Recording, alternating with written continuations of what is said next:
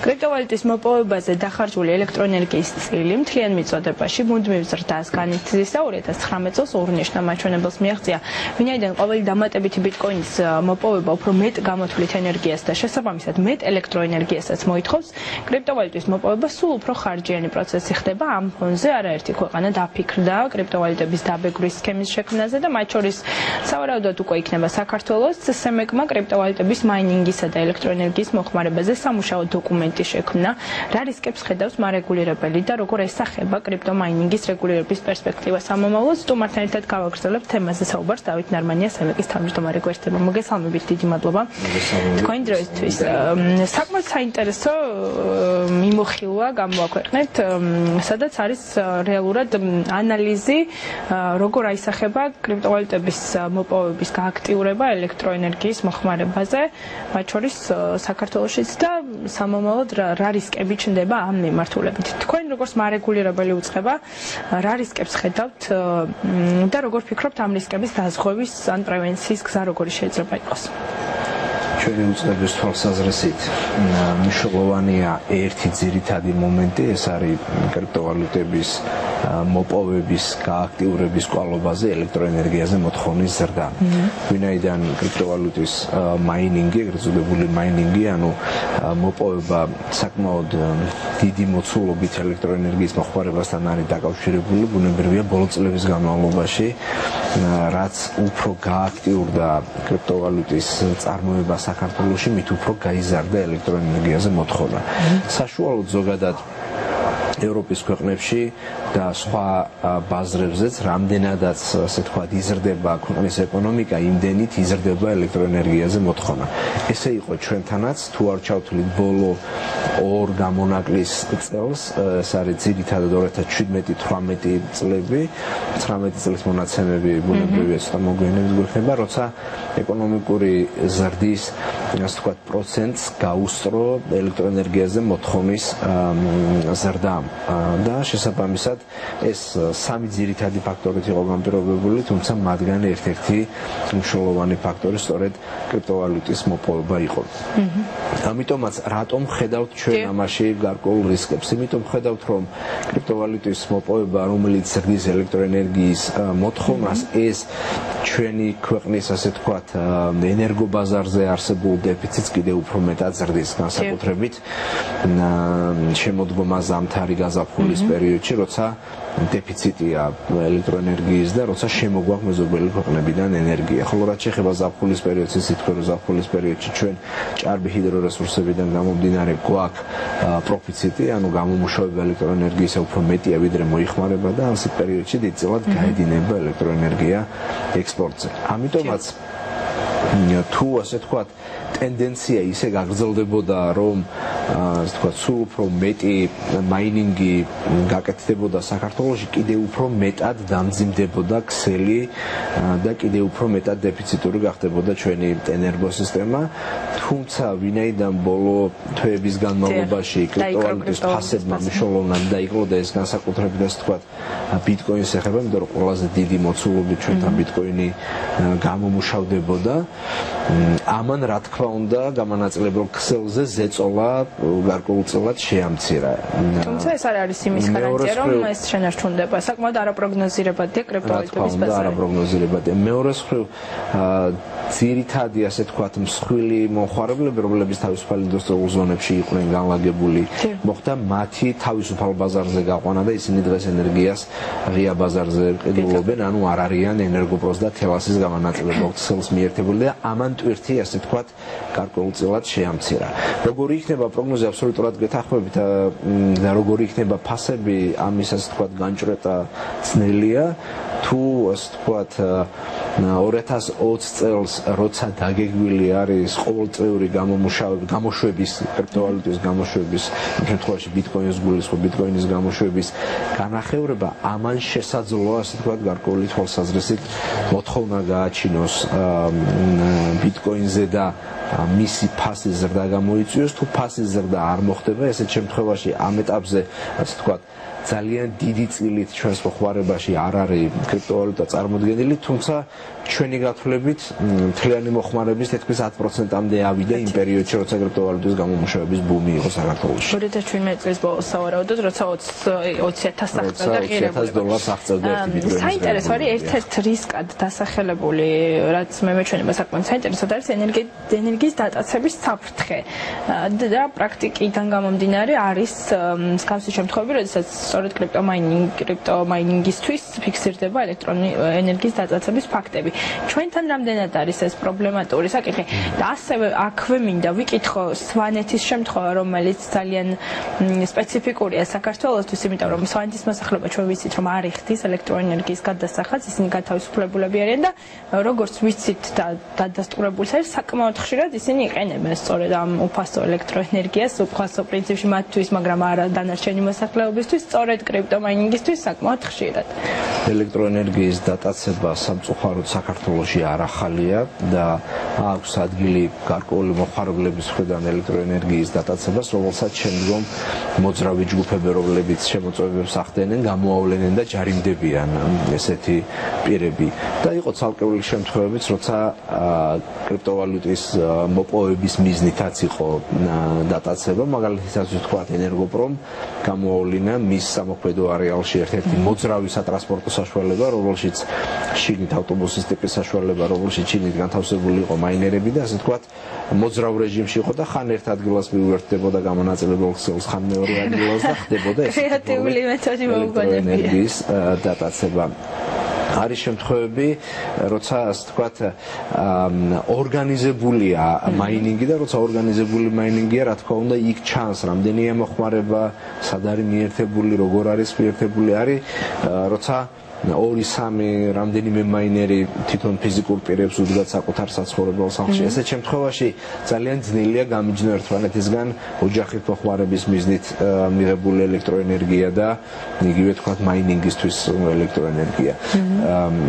ამიტომაც ციფრები, რომელიც ჩვენ კვლევაში გვაქვს და რომელიც მოპოვებულია ენერგოპროს და თელასის მიერ დამოწოდებულია, ჩვენთვის მაინც შედარებით პირობითია, ამაზე ნაკლები ნამდვილად არ არის მოხმარება თუ არა მეტი. რაც შეეხება სვანეთის შემთხვევას, სვანეთში ვინაიდან ასე ვთქვათ 90-იანი წლებიდან საოჯახო მეურნეობები ოჯახები განთავისუფლებული არიან მაშინდელი ზეპირის შეთანხმების გამო ელექტროენერგიის საფასურის გადახდისგან, ეს გარკვეულ პროვოცირებას აკეთებს, რომ იქ იქნა სატანილი მაინერები და არის კიდეც შემთხვევები, როცა აიტანეს და იქ ხდება გარკვეული ასე ვთქვათ რაოდენობის გამომუშავებაც. თუმცა თუ გავითვალისწინებთ იმას, რომ ეტაპობრივად ასე ვთქვათ ეს გადახდები უნდა დაიწყოს და ჩვენთან უფასო ელექტროენერგია არ არსებობს და ვერ იარსებობს. უფასო არაფერი არ არსებობს. ერთის მხრივ ცოტა უცნაურია, გვინდა იაფი ან უფასო ენერგია, მეორე მხრივ მოსახლეობა ეწინააღმდეგება ხესების მშენებლობას.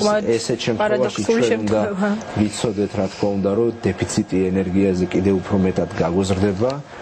კიდევ უფრო მეტად დამოკიდებული გავხდებით იმპორტზე, ამიტომ იმისაც რომ არ გავხდეთ იმპორტზე დამოკიდებული და არ გაგვიძვირდეს ენერგია, უფრო მეტი, ასე ვთქვათ, ეგრეთ წოდებული უწყინარი ჰესების მშენებლობას უნდა მიუყოთ ხელი, ანუ მინიმუმი ის ჰესები მაინც არ უნდა გაჩერდეს, რომლებიც გარემოზე მნიშვნელოვან ზიანს არ იწვევს და ალტერნატიული ენერგიის წყაროების გამოყენება, რომელზეც ასევე ბოლო პერიოდში ძალიან აქტიურად მიმდინარეობს მუშაობა, იგივე თქვათ, ქართლის ქარის სადგურმა ძალიან კარგი მაგალითი მოგცა საქართველოში, ეს არის ერთ-ერთი წარმატებული პროექტი, რომელსაც სხვა პროექტები უნდა მოყვა და რამდენიმე ესეთი პროექტი დაგეგმილი და ინიცირებულია ასევე.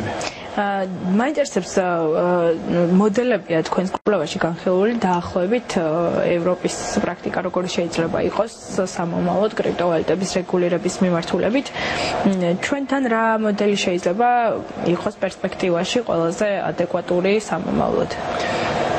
ჩვენ ევროპის ქვეყნების, ასევე აზიის რამდენიმე ქვეყნის გამოცდილება შევისწავლეთ, მათ შორის ჩინეთის და ვნახეთ, რომ ყველგან განსხვავებულია მიდგომები, არის აბსოლუტურად დერეგულირებული, ზოგიერთი ქვეყანა მხოლოდ აღრიცხვას ახორციელებს, ზოგიერთი ქვეყანა დაბეგვრას ახორციელებს და ასე შემდეგ. ამიტომ თუ ასე თქვათ კრიპტოვალუტის ფასები გაიზრდება და კრიპტოვალუტის უფრო მეტი წარმოება დაიწყება საქართველოში, ყოველ შემთხვევაში მე ვფიქრობ, რომ ჩვენი კუთხით, ანუ იგივე თქვათ ენერგიის გამოყენების კუთხით გარკვეული რეგულაციების შემოღება ნამდვილად მოგვიწევს. არ მგონია სწორი და გამართლებული იყოს ის, რომ კრიპტოვალუტის წარმოება ჩამოეკიდოს იმ ქსელზე, რომელზეც ჩვეულებრივ საოჯახო მეურნეობები არიან დამოკიდებული, იმიტომ რომ ესეთ შემთხვევაში ქსელზე ზეწოლა გაიზრდება და რა თქმა უნდა დამატებითი სიმძლავრეები გახდება გამონაწილებლების მხრიდან, რაც მე შესაძლოა არა ხარჯ ეფექტური რა თქმა უნდა ისეთ პირობებში, როცა კრიპტოვალუტების წარმოება, ასე ვთქვათ, რაიმე სახის საბიუჯეტო მნიშვნელოვანი შემოსავლების გენერირებას არ იწვევს ბიუჯეტში. თუ არ ჩავთვლით ის რამდენიმე კომპანია, რომლებიც ორგანიზებულად არიან, რომლებიც იხდიან, თქვათ, იგივე დაქირავებული პირების შრომისანაზღაურებაზე გადასახადს, ან ასე თქვათ, მცირე სახის გადასახადებს. საინტერესო მინდა რომ სხვა თემებზეც გკითხოთ, დღეს გქონდათ სხდომა სემეკში, რა დროსაც განიხილეთ, უბრალოდ შეითანხმეთ გაზგამონაწილებელი კომპანიების საინვესტიციო გეგმები. რა პირობებზე შეთანხმდით კომპანიებთან? თუ შეიძლება დეტალები. ჩვენ დღეს დავამტკიცეთ რამდენიმე გაზგამონაწილებელი კომპანიის მომდევნო 3 წლის ინვესტიციები, მათ შორის თბილისში 60 მილიონლარამდე ინვესტიცია განხორციელდება მომდევნო 3 წლის განმავლობაში, რომელიც ქსელის მოწესრიგებას უზრუნველყოფს. ერთი მხრივ, მეორე მხრივ უსაფრთხო და საიმედო მიწოდებასთან დაკავშირებულ საკითხებს უზრუნველყოფს, იგივე თქვათ, სხვადასხვა სახის მუნიციპალური საგზაო პროექტები, რომელსაც მერია ახორციელებს ამ პროექტების პარალელურად მიწისქვეშ არსებული გაზგამონაწილებელი ქსელების მოწესრიგებასთან დაკავშირებული პროექტებია საკმაოდ მრავლად, რომელიც ასევე შევითანხმეთ და შევითანხმეთ ასევე რამდენიმე შედარებით მცირე კომპანიის მიერ წარმოდგენილი საინვესტიციო პროექტები. ჩვენ შევისწავლეთ დადგენილი წესის მიხედვით ეს პროექტები, მოხდა მაქსიმალურად ფასების დაწურვა და შესაბამისად საბაზრო ფასებამდე ამის დაყვანა, რომ ასე თქვათ პროექტების განხორციელება იყოს ეკონომიკურად ეფექტიანი, ერთ მხრივ და მეორე მხრივ იყოს უსაფრთხოების უზრუნველყოფი გარემოება. ასე და ამ ასე თქვათ შეთანხმებას ჩვენ მომდევნო კვირასაც გავაგრძელებთ, მომდევნო კვირის განმავლობაში დაგეგმილია სოკარის და საქორგაზის ინვესტიციების შეთანხმება, რომელიც ასე თქვათ დაკავშირებულია რეგიონებში ასევე გაზის მიწოდებასთან. თქვენ იცით რომ ძალიან ფართო მასშტაბით გაზიფიცირებების პროექტები მიმდინარეობს მთავრობის მხარდაჭერით. ეს არის ერთი ასე თქვათ ახალი ტიპის პროექტები, სადაც ახალი არეალები გაზიფიცირდება, ახალი სოფლები გაზიფიცირდება. მეორე მხრივ არის ძველი დამოქმედი ქსელები, რომელსაც ჭირდება განახლება, რეაბილიტაცია. ამ თვალსაზრისით ასე თქვათ ამ პროექტებს ჩვენ მომდევნო კვირას განვიხილავთ. რადგან წლის მიწურულია უკვე და ჩვენ შეიძლება წლის ბოლომდე აღარ მოგვეცეს თქვენი ეთერში ხილვის შესაძლებლობა, აუცილებლად უნდა გკითხოთ, როგორ შეაფასებდით მიმდინარე წელს გახდით თქვენ რეალურად სემეკის თავმჯდომარე, თუმცა მანამდეც აქტიურად იყავით ჩართული საქმიანობაში. საკმაოდ ისეთი დატვირთული წელი ქონდა და ალბათ შემდეგი წელი კიდევ უფრო დატვირთული იქნება, რადგან ყველა ვიცით, რომ უკვე აქტიურად იწყება აი ამ ელექტროენერგეტიკული ბაზრის რეფორმირების პროცესი და პრინციპში დროც აღარ გრჩება ძალიან ბევრი ევროპულ ბაზარს უნდა დაუახლოვდეს ქართული ბაზარი. სავარაუდოდ ბევრი გამოწვევა გექნებათ მომავალ წელს, რამდენად ზადხართ და როგორ გეგმავთ, რომ მაქსიმალურად ჩქარი ტემპებით განახორციელოთ ეს ცვლილებები. 2019 წელი მარეგულირებელი კომისიისთვის ძალიან დატვირთული და აქტიური წელი იყო.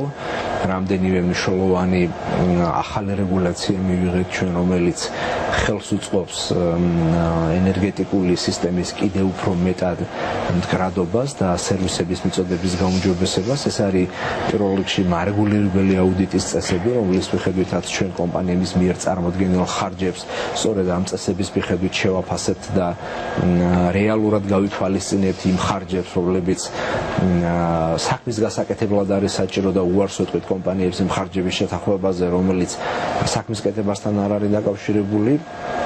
მეორე მხრივ მივიღეთ ჩვენ ასევე ინვესტიციების შეფასების წესი, რომლის ფარგლებშიც ასევე მომდევნო წლების განმავლობაში განსახორციელებელი ინვესტიციების შეფასება სწორედ ამ წესის მეშვეობით მოხდება. 2000 და ასევე ძალიან ბევრი სხვა 100-ზე მეტი სხდომა გაიმართა ამ წლის განმავლობაში და ჩემი წინასწარი ვარაუდით 2.5 მილიონ ლარზე მეტი იქნება ის ჩამოწერილი თანხები, რომლითაც ჩვენ დავეხმარეთ იმ ასე თქვათ ფიზიკურ და იურიდიულ პირებს, რომელთაც ხანდაზმული დავალიანებები ჰქონდათ ან უკანონოდ ჰქონდათ დარიცხული გამონაწილებელი კომპანიების მხრიდან. წელი როგორც კი დამთავრდება, რა თქმა უნდა, შევაჯამებთ ჩვენ წელს და გავაკეთებთ საჯარო ანგარი, სადაც თქვენი კოლეგებიც იქნებით მოწვეული და ფართო საზოგადოებას მივაწვდით თქვენი მეშვეობით გაწეული საქმიანობის ანგარის, ხოლო რაც შეეხება 2020 წელს, 2020 წელი არანაკლებ დატვირთული იქნება, თქვენ აბსოლუტურად სწორად აღნიშნეთ.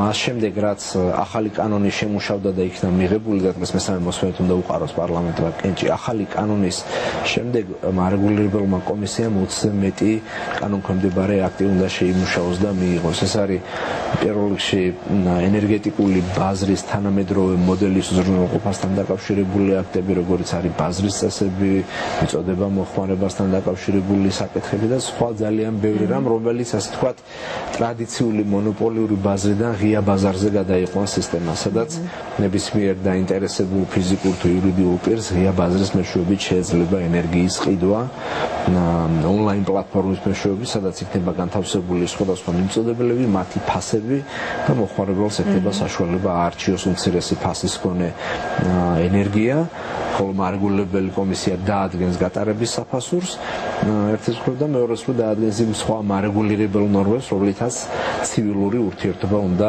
შედგეს ენერგიის გამყიდველსა და მწოდველს შორის. და ჩვენი საუბრის ბოლოს არ შემიძლია არ გკითხოთ სამომხმარებლო ტარიფის ნაწილზეც, გასაგებია რომ ელექტროენერგიაში, რადგან თავისუფალ ბაზარზე გავდივართ, ალბათ ნაკლებად არის მოსალოდნელი ამ მხრივ გარკვეული ცვლილებების, ან თავისუფალ ბაზარზე გავყავთ და მერე უკვე ბაზარი დაარეგულირებს, თუმცა რეგულირებული ტარიფი რჩება გაზის სექტორში, ამ მიმართულებით მომავალ წელს ხომ არ იგეგმება გარკვეული ცვლილება? ჩვენ მომდევნო კვირას ვადგენთ საოჯახო მეურნეობებისთვის გაზის ახალ ტარიფებს, ვინაიდან მოქმედი ტარიფები ამ წლის ბოლომდეა დადგენილი, 1 იანვრიდან ახალი ტარიფი უნდა ამოქმედდეს. შესწავლილი გვაქვს ყველა კომპანიის მიერ წარმოდგენილი განაცხადები, შესაბამისად ძალიან აქტიურ კომუნიკაციაში ვიმყოფებით ეკონომიკის და მდგრადი განვითარების სამინისტროსთან, ნავთობის და გაზის კორპორაციასთან და ასე ვთქვათ ის მოლოდინები და რისკები, რაც კურსის გაუარესებასთან იყო დაკავშირებული და სხვა გარემოებებთან, ამ ყველაფრის დაბალანსება ხდება სწორედ ამ სახელმწიფო ინსტიტუტების აქტიური მხარდაჭერით და კორპორაციის რესურსებით, ამდენად სამომხმარებლო გაზის ფასის ზრდას არ ველოდებით. არ ველოდებით. გასაგები. ძალიან დიდი მადლობა საინტერესო საუბრისთვის. დავით ნარმანია, სემეკის თავმჯდომარე გახდა ჩვენი სტუმარი, საუბრობდით კრიპტოვალუტების რეგულირების პერსპექტივაზე, ასევე იმ გამოწვევებზე, რაც ჰქონდა სემეკს მიმდინარე წელს და რაც ექნება ასევე მომავალ წელს, ასევე გავიგეთ, რომ არ არის მოსალოდნელი მომავალ კვირაში გაზის ტარიფის ზრდა და ვაგრძელებთ გამოშვებას.